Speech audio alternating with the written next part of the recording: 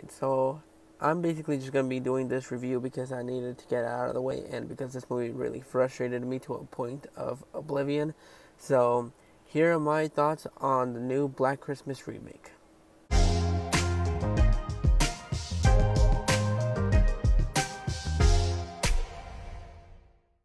So, Black Christmas is the second remake of the 1974 version of Black Christmas, and it's basically a slasher film where the sorority girls are getting stalked by the serial killer, and they try to figure out who's the killer and why the killer's trying to kill them. And if you've seen the movie, you've basically seen the entire film. The only thing that they didn't spoil was the reason why they're doing it, and basically a whole agenda that's basically over the head so many times that you just basically want to walk out of the theater and never see this movie again. Now going into this film, I had not seen the original Black Christmas. I've seen bits and pieces of the 2006 version of Black Christmas, which I fondly remember because I remember that was the first time that I saw Michelle Trachtenberg and Mary Elizabeth Winstead after I seen Ice Princess and Sky High, and so I just basically saw bits and pieces of it on HBO one night, and I just recently this week saw the original Black Christmas and the 2006 version of Black Christmas. The first Black Christmas, great. I think it has a really great tone and has a really nice blend of horror and suspense and mystery.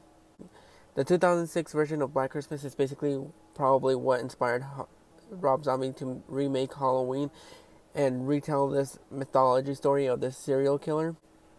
And then we get to Black Christmas 2019.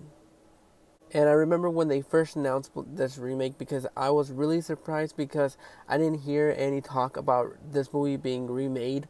And so when they first dropped the teaser poster of the Candy Cane with the blood on it, I was really excited to see this movie. It wasn't until about this week that I saw that there was some backlash on the film because it got a PG-13 rating and a lot of people were upset about that.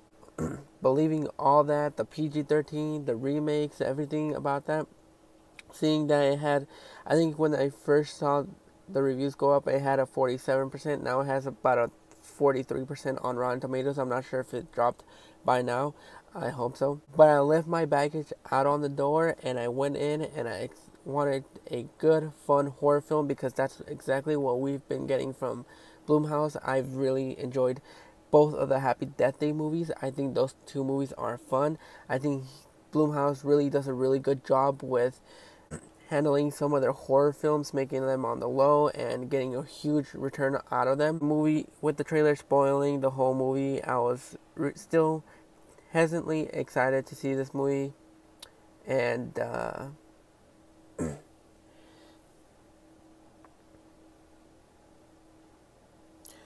I think Playing with Fire might have some competition for worst movie of the year. This movie is, and I want to be extremely nice because I know what they were trying to go for and I appreciate what they were going for, but this movie is a huge fat fucking mess. This movie basically beats you over the head with its message every single 5 fucking minutes, and I could not stand of it. I wanted to walk the fuck out of the theater and not even think about this movie anymore because this movie really, I really do want to be nice because because I know how hard it is to make a film and I know how much time and effort it takes into making a movie, and everybody goes in every single day try to make the best film that they possibly can make, but every single 5 fucking minutes of this film is basically a women empowerment film that basically doesn't even acknowledges any of the past remakes. There are some hints and nods to the original film that this movie tries to go for, but then completely fails. If it wasn't for those two blink it and miss it moments in this film, you would have not noticed that this was a Black Christmas remake because this movie has no connection to the original or the remake. There's no Billy, there's no nothing, there's no anything that really basically connects the whole remakes and original. Know that I saw going into this film that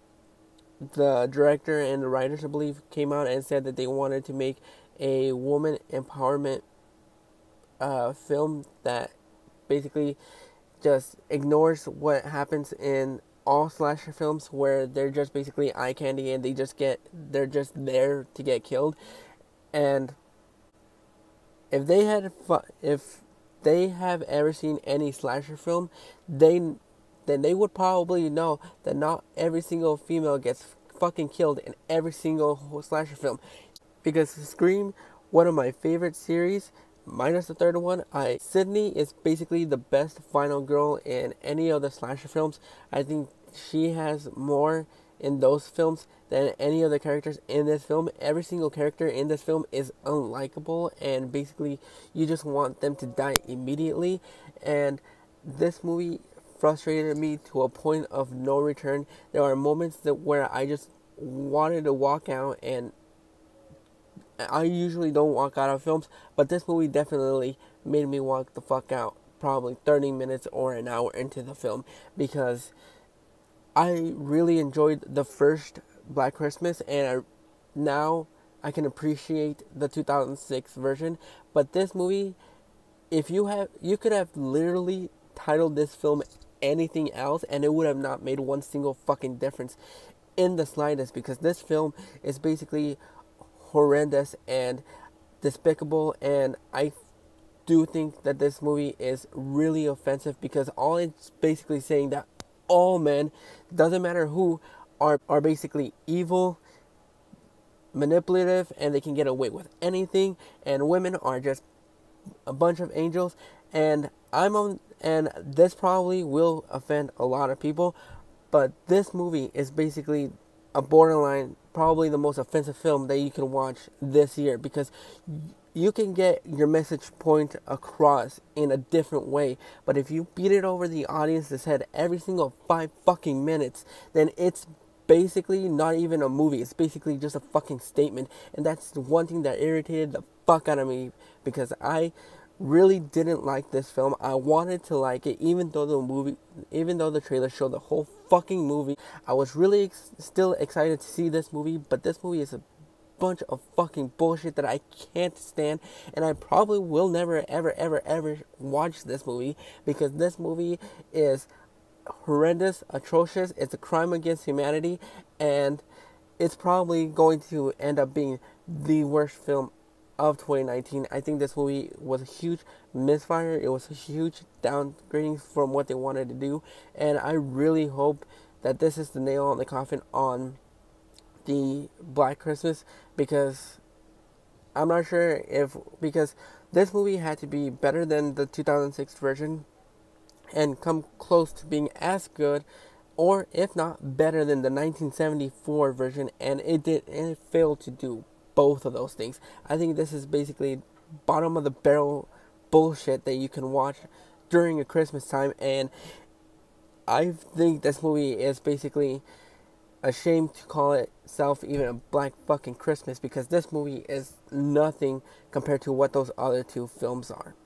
There are some good performances from Imogen Pootsins. I think that's how you pronounce her name. I'm not sure if I probably did mispronounce it. If I did, I'm sorry. Everybody can go ahead and correct that down on the comments below. But I think she did a pretty good job for the material that she was handed.